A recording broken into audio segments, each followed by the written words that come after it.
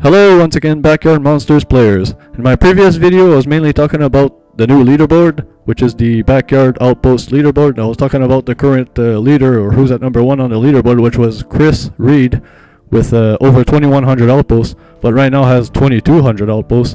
And I was mainly talking about challenges of taking him down, or talking about the damage he was doing, as well as giving coordinates and server.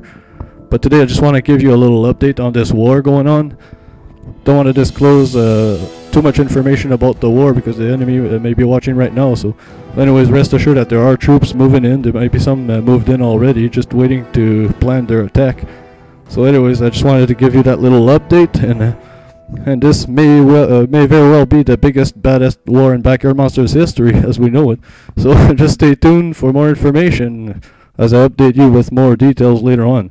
So alright, thank you for watching, and good luck, and have fun. Alright.